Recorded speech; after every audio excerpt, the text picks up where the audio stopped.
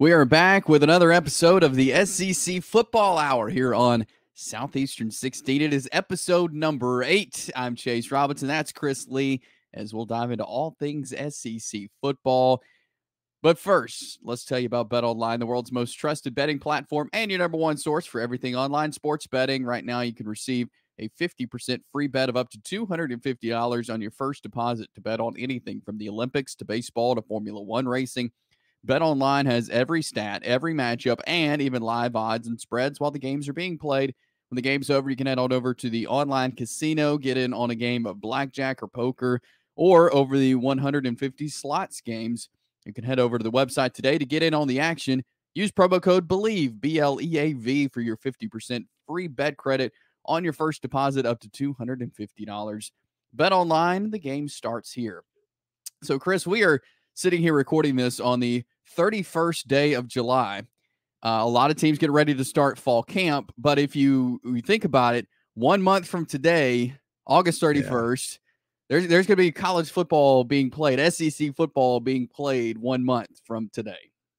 Yeah, we are firmly in recycle season, which means a lot of the same topics are going to be recycled over and over and over until something happens in fall camp. And we don't get to see a lot of fall camp most places. So it's when someone gets hurt, speculation on a quarterback job, those type of things. But hey, we will figure out ways to cover it. If people are new to this show, this is not a hot take show. We put in a lot of time. We do a lot of prep. We've seen the work each other puts in. We are not perfect, but we really try hard to bring you content that sets at a level above what's out there. And I know the work we did today, and I've seen the topics, and I think we're going to deliver again today. I can't believe this is week 8 for this show. Yes, it flies by.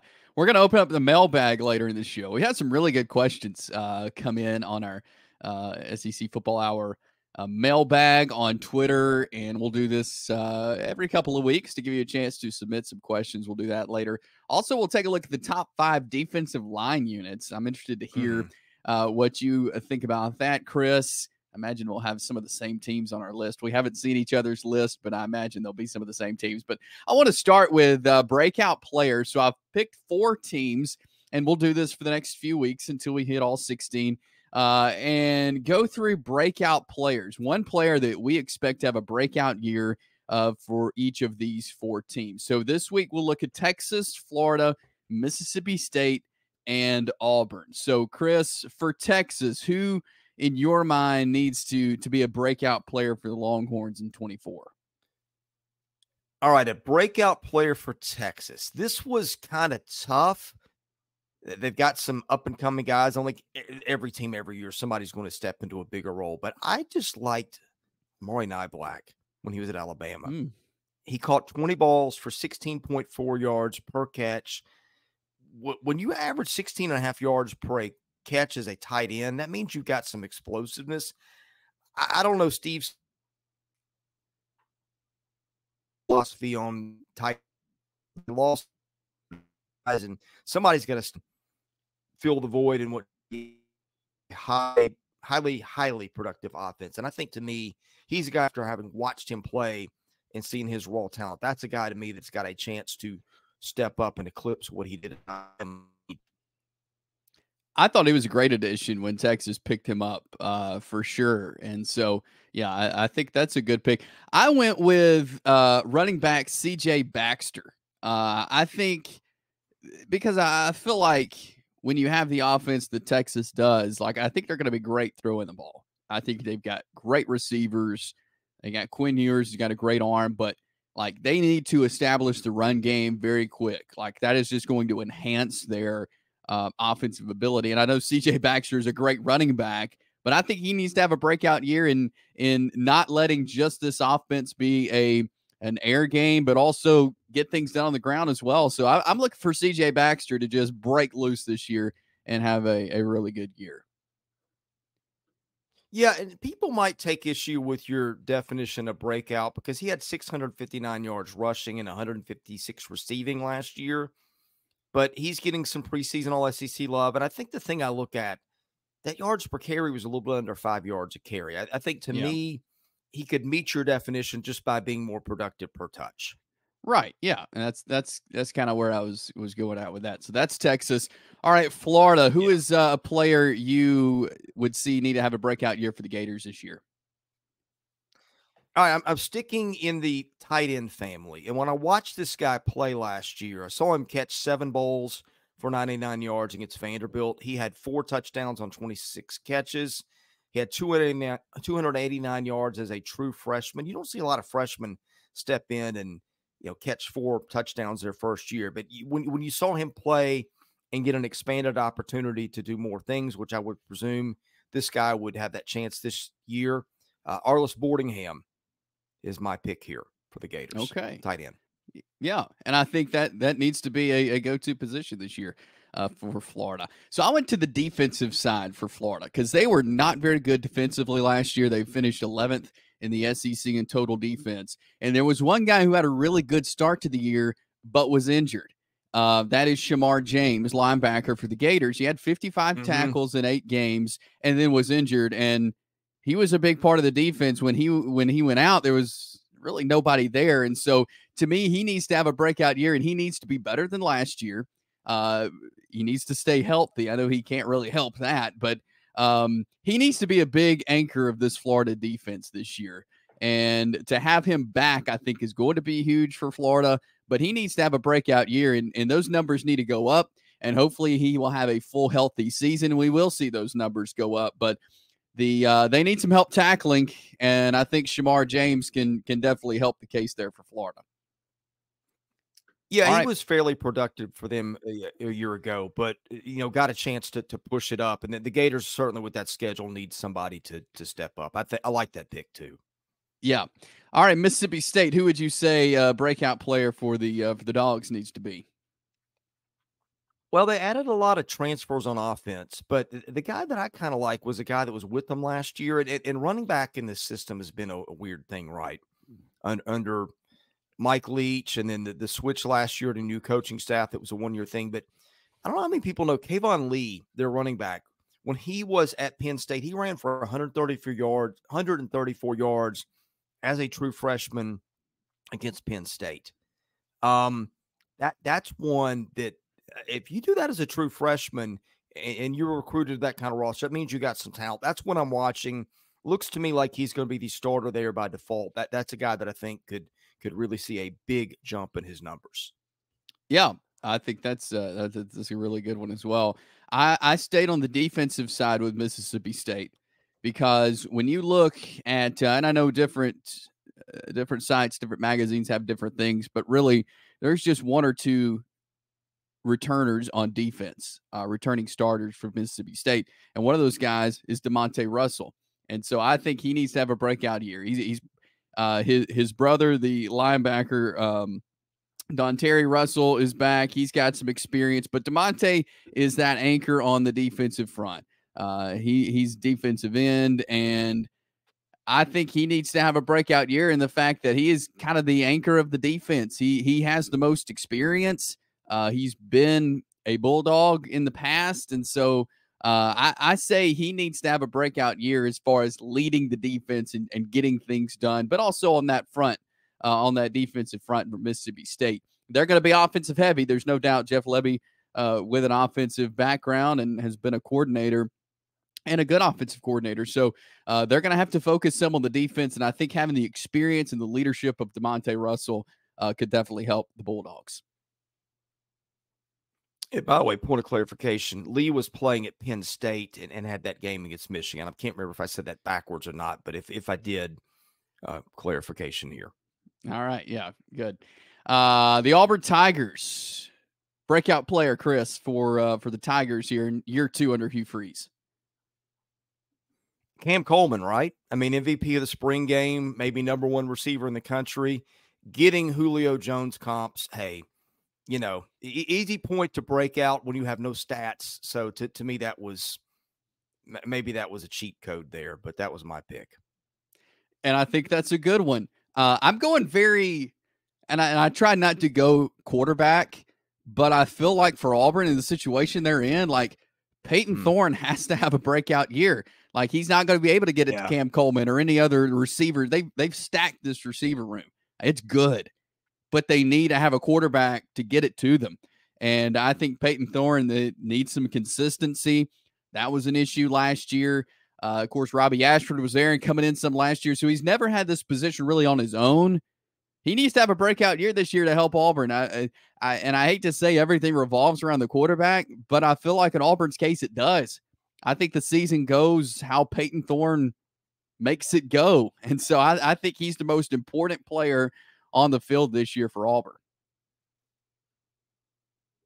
Chase, spoiler alert, that name is going to come up again out of my mouth later in the show. I won't tell you when or where, but I'll save my thoughts on that for now and hold it for later because I think we're thinking alike on some things today. Yeah. Okay. That's noted. I'll remember that. So that is some breakout players. We'll do this for all 16 teams. We started with 4 today. We'll do 4 next week until we get a breakout player for all 16 SEC teams. So we will move now to some rankings. We like to rank things on this show.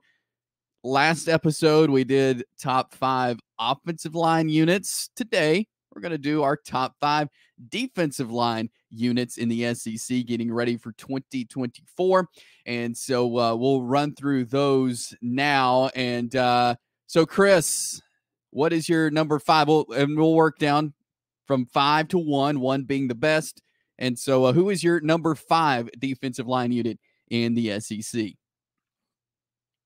Well, full disclosure, I had a little trouble separating my 3 to 5. I kind of I shuffled them a couple times in my rankings, and I'm probably going to get a little heat for this because I've got them listed a little bit lower than some places you see them. But I've got Texas A&M at number 5. They get Purdue transfer Nick Skeleton, who was a monster off the edge, going to be probably in contention for the nation's lead in sacks. They got Shamar Turner, who moves inside. He had 10.5 stops for loss. They've got some really good talent. Of course, they lost Walter Nolan. I feel like I've got – I'm not saying they don't have good depth. I'm just saying when you compare them to some other teams in front of them, I've got a little bit more of a question there as compared to some other teams. But I think A&M is very happy with its defensive line core, and I would be too if I were an Aggie.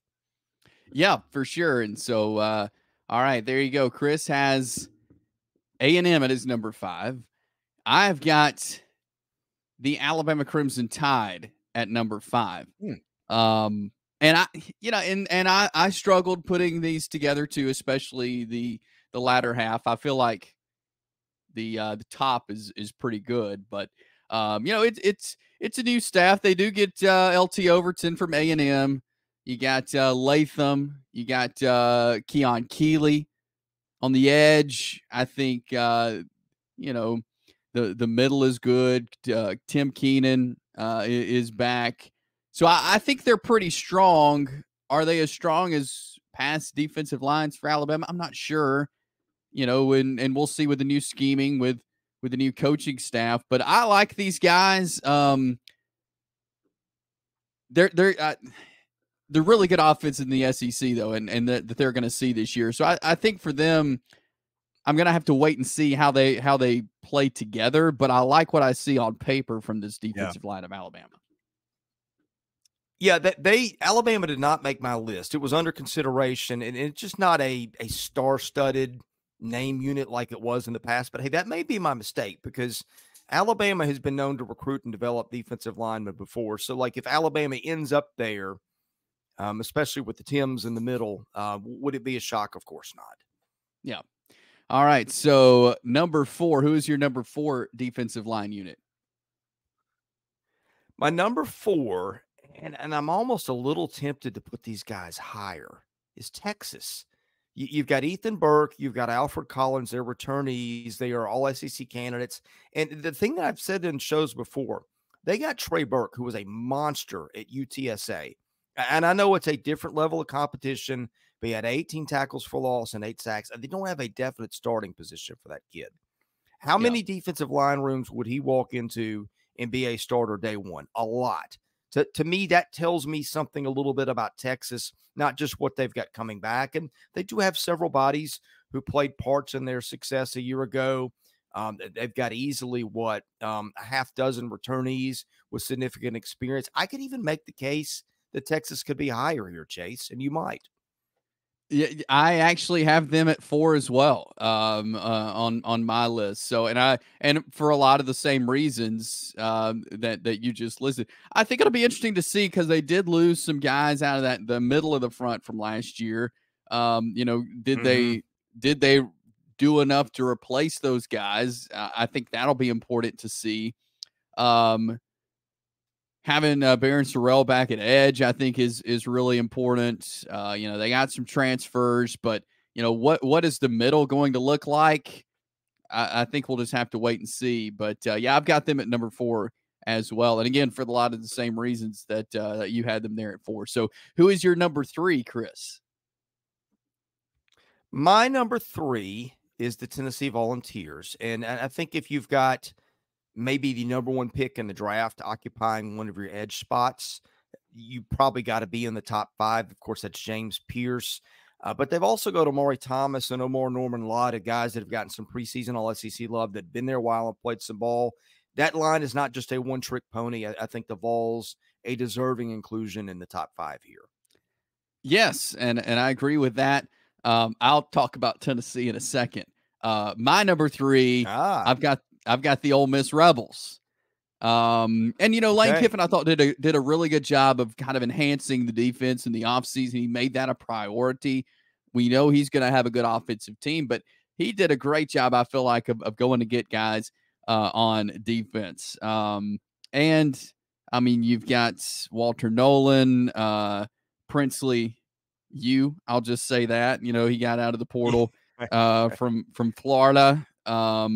Cam Franklin in the recruiting cycle, JJ Pegues up there. I mean, I think this is, and we've talked about Ole Miss. We've done a team preview on them. I really like what they did on the defensive side of the ball, and I really like what they've done to Yeah. the defensive line. And I think this will be the best defense that Ole Miss has seen in a long time. And I think it starts up front. I really like what they've done and the players they've assembled there on the defensive line. Yeah, spoiler alert, Ole Miss is my number 2, and we do something I'll just call the ink test. You've seen we share our show prep, and I do a thing where I go through and say, like, where's the guy getting All-American love? Where's he getting All SEC love? And it may go 4 teams deep, but it tells me, hey, this guy's perceived to be in the realm of an All SEC and All-American guy. Things go well. Nobody had more defensive linemen that passed the ink test than did Florida. Princely and Walter Nolan both getting some All-American love. J.J. Pegues and Jared Ivey, returnees who are getting some preseason All-SEC love. They've got a little bit of depth coming back, not a lot. Actually, they're going to be leaning probably on Jeffrey Rush and Cam Franklin for depth. Both Franklin in particular, a top 100 recruit. But like, man, if you got 4 guys that are getting some run for preseason All SEC on the defensive line, it's probably a special unit, and that's why I went with Ole Miss at 2. Yeah, and I think that's fair. I went back and forth with Ole Miss being 3 or 2, but and it's really remarkable what Lane Kiffin did out of the portal, especially on defense. Like he has Mm-hmm. assembled a really strong defense, and especially there up front. So I've got Tennessee at number 2. You had them at number 3. I've got the Mm-hmm. Vols at number 2. And I mean, James Pierce Jr., I think, and you mentioned his name. That's kind of where you start to me on the defensive line. 10 sacks, 14 and a half tackles for loss. He's really good. And if he stays healthy, this defensive line is going to be great. He's the anchor. He's the big man there. So just with him, I like Tennessee's, but then the pieces around him are great as well. And so I think this is going to be an outstanding defensive line for Tennessee. And yeah, I'm looking forward to seeing them as we roll through the season. But yeah, they should be very fun to watch. Number 1, who is your number 1? Chase, I think we're on the same page here, and let's just call this what it is. It's you are until you're not. Yeah, I feel like some of the name you could argue that maybe Ole Miss is a little better or Tennessee, but I mean, come on. Georgia pumps out defensive linemen like nobody's business. You've yeah, got a couple of returning All-American candidates in Stackhouse and Williams. They've always got just 5 stars, 4 stars, just loaded on the depth chart. Guys that don't even play, we're ranked 4 and 5 stars sometimes. So to Yeah. me, it's Georgia till it's not.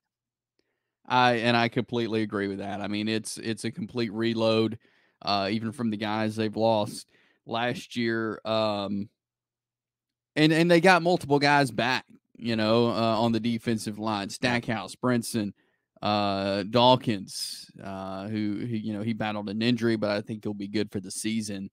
Like, it's a factory there. And like you said, they will be until they're not. Like, to take them out of the top of anything, I'll just have to that's one of those things you have to see it to believe it. Like, they're going to be at the top. Yeah. Really in every category until there's reason not to put them there. And that's definitely not right now. Yeah. Yeah. So there's a reason Georgia's preseason number 1, and that's part of it. Right. Yeah. And what's interesting, though, is in a lot of the rankings, as I was looking at some other magazine rankings and things like that when it comes to defensive lines, just to see kind of where the SEC stacks up.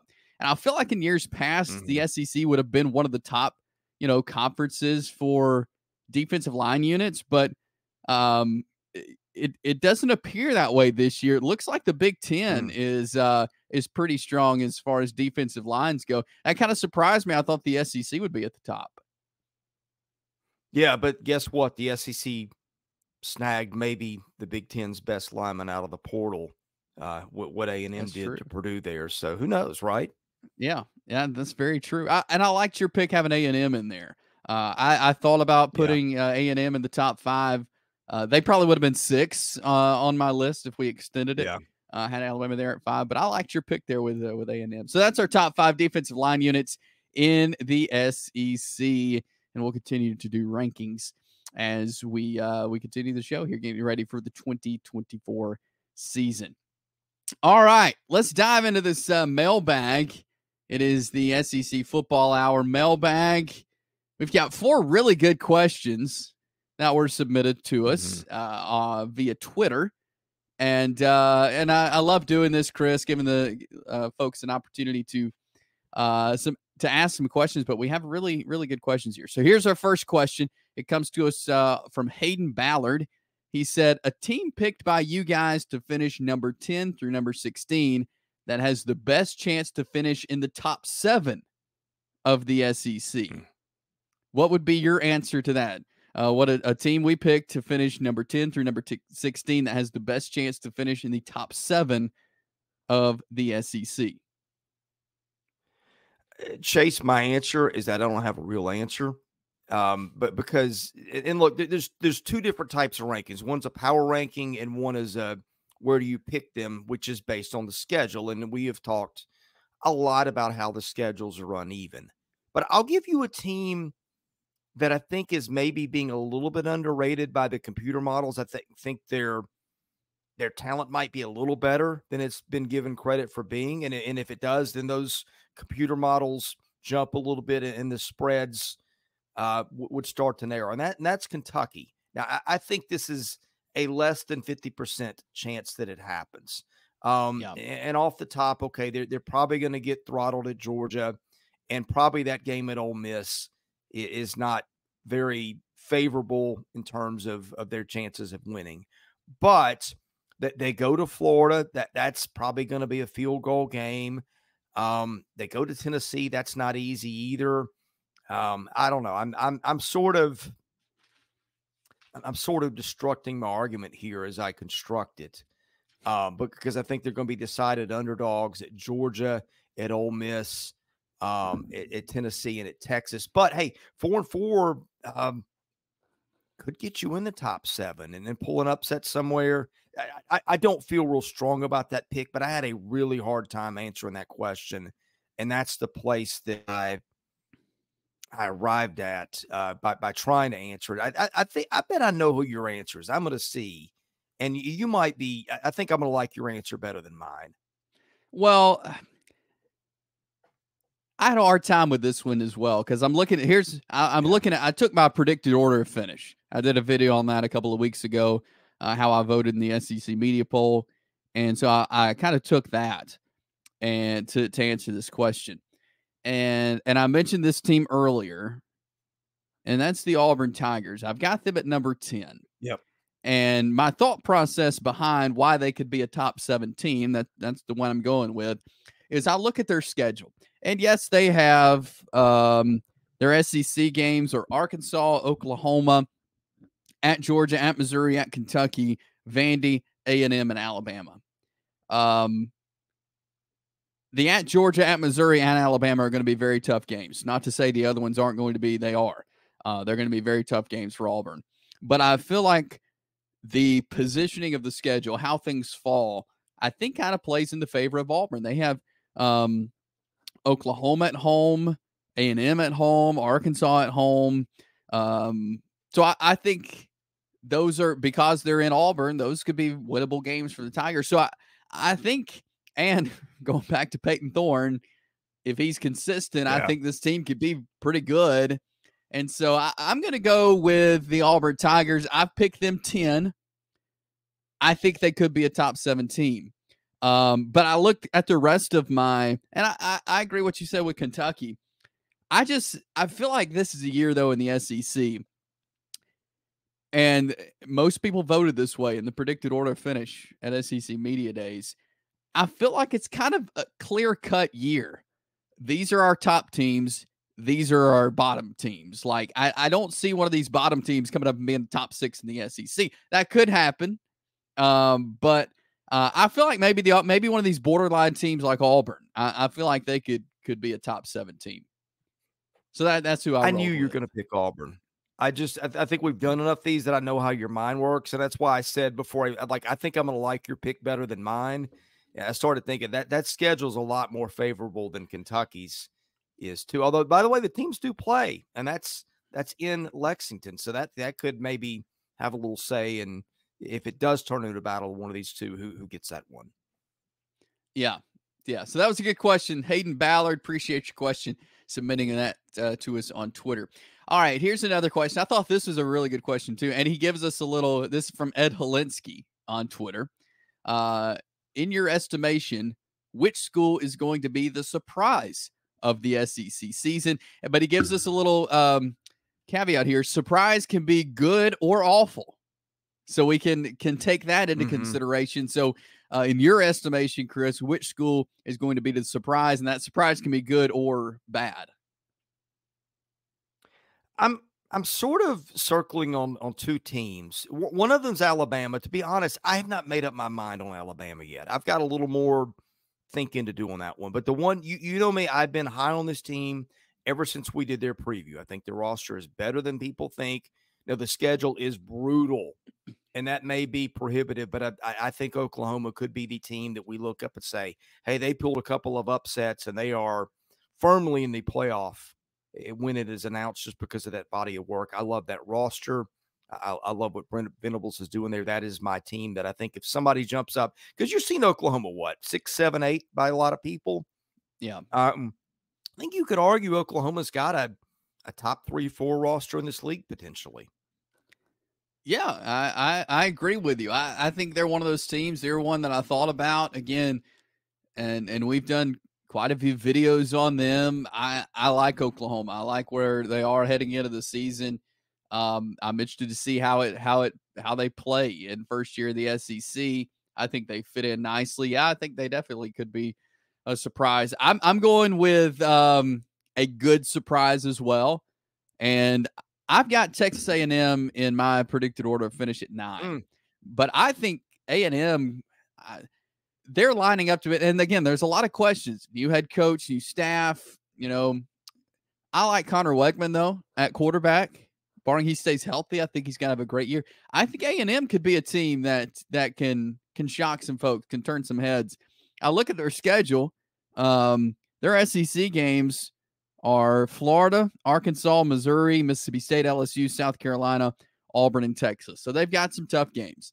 But I think they're in a position where we know they're going to have a good defense because Mike Elko is a great defensive coach. I think he's a great head coach. They're going to have a good offense as well, especially with Connor Wegman. I I really like I have a feeling that A&M's going to win some games that they shouldn't. And I think that Texas A&M rivalry game that will be renewed this year is going to be a fantastic game. I'm not picking A&M on an upset at this point right now, but I think A&M is going to be a lot better than people think. And even when I made my predicted order finish, the more I look at A&M, like I feel like they could be better than where I have them at number 9. So I think A&M could be a surprise this season. Chase, I'm going to give some support to the argument you just made. You know, that little model I build based on what I think the lines could end up being based on what some computers are saying. How many times do you think A&M is an underdog this year? I'm going to say 3. 3. And guess what? Last I looked, the Vegas took issue with one of those because the computers have got Notre Dame even being on the road about a 2-point favorite over the Aggies. Guess what? I think the odds makers have flipped that to about 1.5. So if you take that answer above what the computers have, now you're down to 2 games in which A&M is an underdog. One of those games is LSU. That is in College Station, and LSU is a 0.2-point favorite. Now, I'm guessing that one's going to flip based on home field advantage if A&M is what we're looking at. Well, guess what? Just for argument's sake, and I'm glossing over the fact that the Missouri game, A&M would be less than a 1-point favorite. But just play along. If A&M wins all the games that they're favored and Vegas takes them as a favorite in LSU, guess what? They're going into that game with Texas undefeated and about a 7-point underdog to end the season. Wouldn't that be something? That would be something. That sure would. Yeah, so I mean, I really do think Mike Elko was a great hire for A&M. I think probably one of the best hires they could have made. And so, yeah, it would surprise me none if A&M was in the talk as one of the top, 5 or 6 SEC teams when it's all said and done. So that was a really good question. Ed Helinsky submitting that to us there on Twitter. All right, moving to question number 3. I thought this was a really good one. It comes from Brent here in our mailbag. Should the SEC start week 1 within conference games? I thought that's an interesting question. I want to hear your thoughts, Chris. I loved all our questions. There's 2 ways I can answer this one. Would I love to see it? Absolutely. Given what is at stake, absolutely not. You got teams competing for playoffs. You need some break-in games. Some teams this year got them. Some teams, I'm looking at UAM. I'm looking at ULSU. I'm looking at U Vanderbilt, although they're in a different category. I'm looking at you, Georgia. Did not get your hey, let's get an easy win here to start the season kind of game. But does it make for better viewing? It absolutely does. And I'm always on the side of better viewing. Does it make sense for the league with what's at stake? No, it does not. Yeah, and this has happened before. So I want to go back to last year. As in conjunction with covering SEC football as I do here every day, I cover some Jacksonville State football. And last year, Jacksonville State opened their season with a Conference USA game against UTEP. And the atmosphere for this game was unlike any I'd been to at Jack State. There was so much on the. It was just really fun season opener because it was a conference game. And that was the first time that it happened at Jacksonville State that it worked out that way. It was their first FBS game, their first Conference USA game, all in one. And so it was electric. There was a lot on the line. It was the most exciting season opener I'd ever been to. And I feel like that would be the case. Coaches would hate this. But from a fan like myself, I think it'd be pretty cool because it would add something to these opening games. You think about week 1 of the college football season, and there's there's a handful of good games, but what do they actually mean? And they could mean stuff for postseason, for the playoffs, especially now. But and I'm not saying I would be a fan of every team having a conference game, first game, but it does add some flavor. It means a little more, when you play a conference game, and I think it makes for really fun openers. So, I don't think every team should start with one, but it does. I think it would make for some fun. Chase, I'm just going to pick a team at random. Ole Miss. What do you think is going to get better TV ratings / attendance / just general excitement?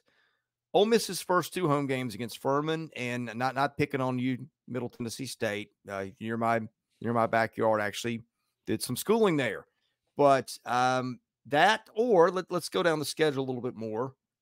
Home games with Georgia and Oklahoma. I'm just going to ask you, but make a wild guess. What's going to generate a little bit more excitement? I would say Ole Miss, Oklahoma, week 1. What else generates? What else does that excite? It generates money, right? Yes. And money is what drives all this stuff. It's TV revenues. I mean, I've told you guys, I've said this many times. I'm amazed now in hindsight how much money did the SEC, how many millions of dollars did the SEC leave on the table by not starting the SEC network earlier? Yeah. And like now look at what's happening in baseball, what's happening in basketball, all that exposure and what it's done for the league and what it's done for revenues. You see it in facilities. Here's what I'm getting at. I think, Chase, one day if you and I are doing the show from a nursing home, and boy, wouldn't that be fun? Yeah. We're old. We've seen a lot. I don't know. I just wonder if there's going to be a day in time where this is more like the NFL and you're seeing, I don't know, 10, 12 SEC games. You're seeing games against the Big Ten, and maybe you get one mulligan, you get warm up against an MTSU or a Furman or somebody. But I think eventually the way the money is going, there's so much to be made. I mean, the playoff, another thing. It just amazes me that it took us this long. Because look at the parity, look at the money that's going to be coming, look at the excitement. College football is a more interesting game than it's ever been. And I'm thinking working backwards from the way the world works. I wonder if there's going to be a day in time where we're not having this discussion anymore because the money will have dictated all of it. Yeah. And I think back to the COVID year, when it was just all SEC games, like what a fun year, like you have a conference game every week, and I feel like that made for more excitement. Does everybody get up for, again, Ole Miss and Furman and whoever you mentioned a minute ago, their opener? Like, not as many people get up for those games. Like, yeah, you need those. You want some tune-ups, but like you don't get up for those games. If it was an SEC game to start the season, everyone would be up for that game. So from a fan's perspective, I think that'd be awesome. So that was a great question. Maybe one day we'll go like the NFL where you see, one team invites another team to its camp for 3 days for practice. Maybe we'll see Georgia and Alabama practicing, against each other. I just think that the day is coming where this is going to be more like the NFL. And I just think that's one thing that right now I get it, but it just makes too much sense for the system to stay the way it is. Yeah, for sure. So, great question, Brent. Appreciate that. And our fourth and final question comes to us from Eli. He says, how hot is Billy Napier's seat? What would you answer that, Chris? Listen, to some people, sounds not like it's not very hot at all. I don't know. I mean, it felt like he had the hottest seat of anybody, but now I'm starting to wonder. And the schedule I've said before, he goes 6-6 in that schedule. I'm sorry, it may not be a good year for Florida fans, but that's a good year. Florida could 9-3 it with somebody else's schedule potentially. So I don't know. I've changed my tune on that one a little bit. Yeah, that's interesting. You say that. I kind of have too. I feel like he has got a lot of must-win games, and I think some people at Florida are very against him, are ready to see him go, and I think there are some Florida fans that see hope in this season, and so the schedule is just so hard though, and I would say things aren't going the way that Florida would want them to go. And so that automatically kind of points to a coaching change. I don't know how quick they'll do it. I don't know how patient they want to be. I feel like I don't understand the Florida program right now. And I haven't for some time. Dan Mullen had some good years. He didn't, and he was gone. And so I can't figure out really. I can't put my finger on kind of where the Florida program is, what their kind of vibe is around Billy Napier. And I haven't been able to figure that out really since, the last 5 or 6 years, I feel like. Well, I'm glad you're as confused as I am. There's a little company and confusion here. Yes, but I feel like he definitely needs to win a lot of football games this year, and if he doesn't, then this conversation will not be good, towards the end of the year. I think we're Yeah. definitely in that scope. Hey, look, he goes 3-9. None of this is going to matter. Nobody's going to care how hard the schedule was or whatever. And look, Yeah. that is a possibility with that schedule. But yeah, I think that's easily one of the 5 most interesting questions I think heading into this season. Yeah, I would certainly agree with that. So appreciate the question, Eli. That is our mailbag for this week, and we'll continue to do this. Love getting your questions in. And you can drop us a question in the comments or tweet us as well, and we'll add that to the next time we have a mailbag here on the SEC Football Hour. All right, let's move into some Who Said This, where we will share a quote from a current or retired SEC head coach, and the other will guess it. I'll go first, and the more I read my quote, I hope you haven't done this one. I don't know. It sounds familiar to me now that I read it over and over again, but I'll go first. Hopefully you don't know this. So here we go. Who said this? You can learn more character on the 2-yard line than anywhere else in life. Your concern was very well founded. I have used that that one on you before. Okay. Now here's where it gets interesting. God knows if I can remember who said it.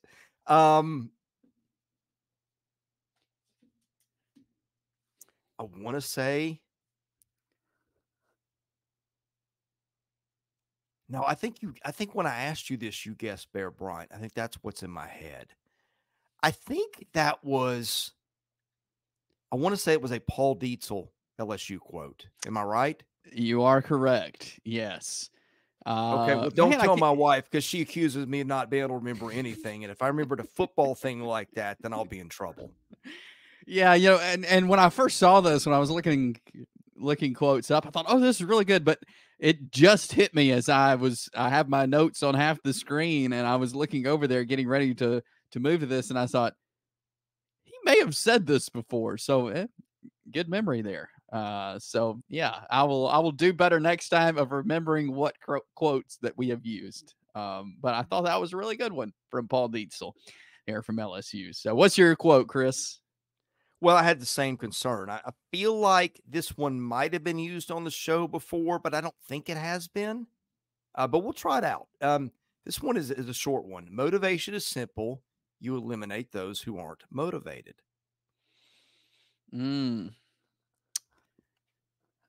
I feel like that's an older coach.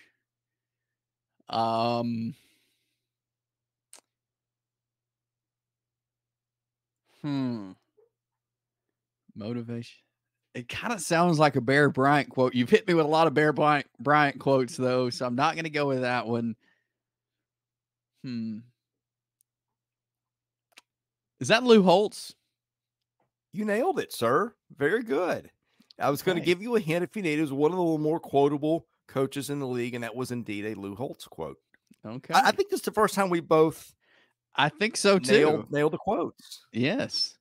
Partly because I'd used one before, and I feel like I look at a lot of these quotes. I don't think I've seen that motivation one, but I feel like that's in the Lou Holtz, like he says things like that. And so, my first thing is like, who could I see saying this? Like, who does that sound like? And it's usually wrong, but in this case, we got it. So yeah, all right, good for us. It's taken long enough for us both to get it, so I'm glad we did.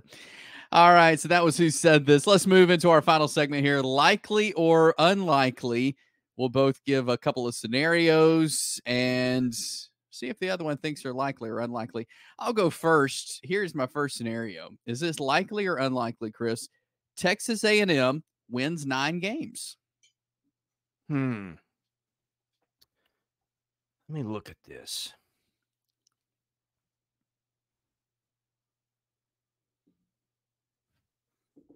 Yeah, I think I like their chances. Especially if they get Notre Dame, and that's going to be an opener. It's going to be, I'm sure it's going to be hot. People are going to be excited. That atmosphere is going to be frenzied. I feel like they'll get one, and I feel like if they get Notre Dame, they can get 9. Yeah.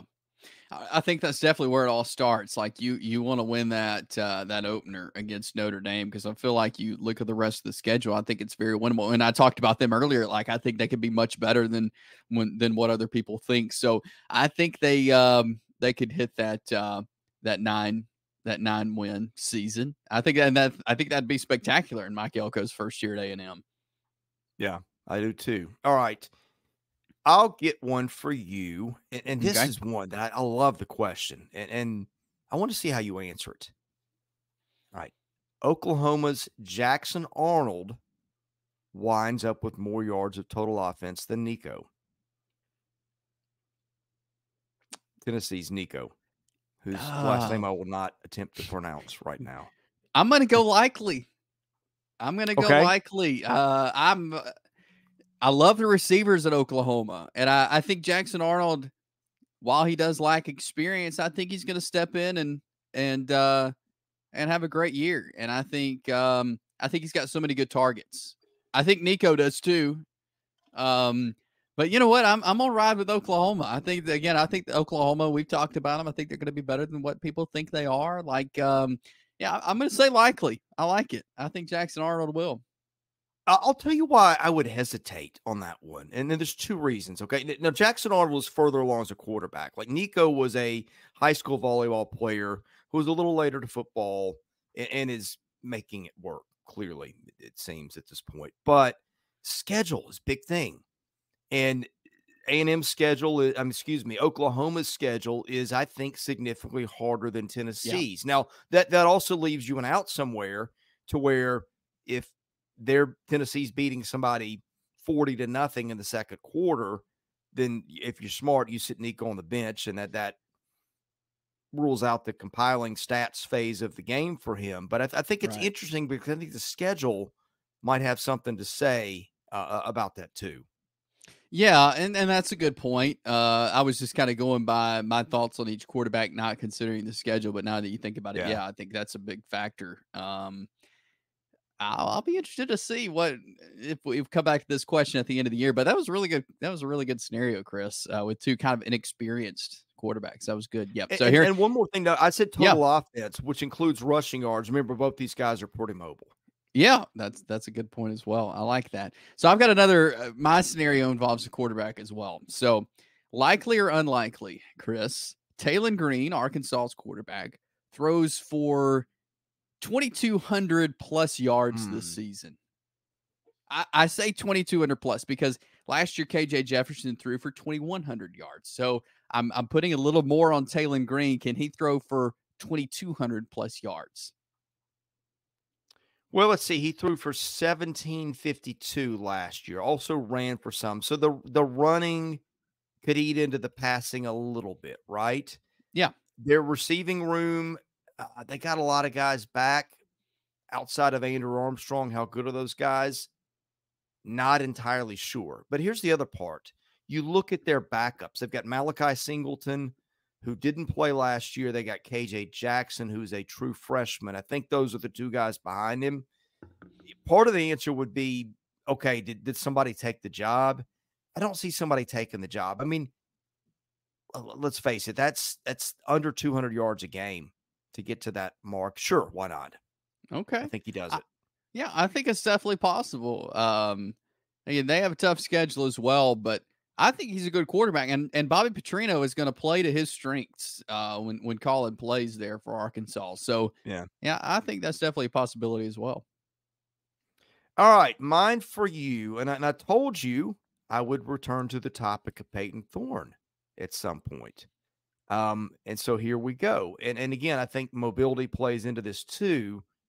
But Auburn's Peyton Thorne, does he finish with over or under 3,000 yards of offense? Or maybe to rephrase it, is it likely that he finishes over 3,000 yards of total offense? And by the way, I'll give you a bowl game for that too.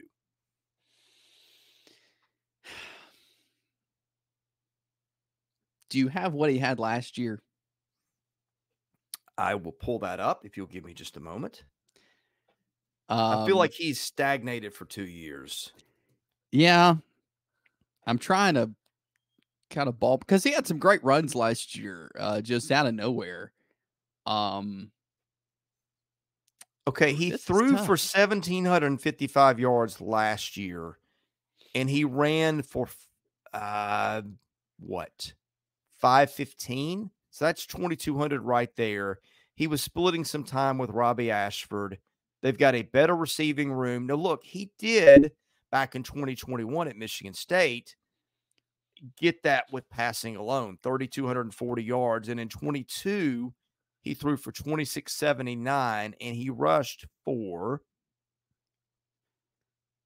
just 47 yards. His rushing production has been really weird. So it feels like he runs more at Auburn, but his passing numbers have suffered. You know what? I'm gonna go likely. I think he can, especially with this Okay. receiving room. I think it'll be close. I don't think he's going to blow that out or anything. But yeah, I think I'm gonna go likely. I'm gonna be optimistic here and go likely. Okay. And part of that would be does he lose the job to anybody? And I don't know that they've really got a Yeah, next guy up, do they?